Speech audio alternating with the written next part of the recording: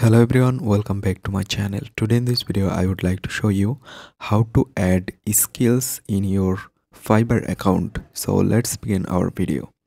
First of all, you just need to click on the top right corner your profile icon.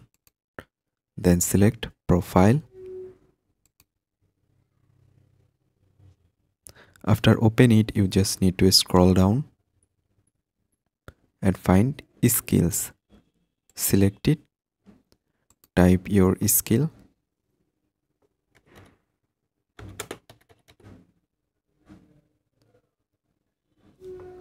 So I just select my skill and experience of level, select it, beginners, intermediate or expert, select it and then select add.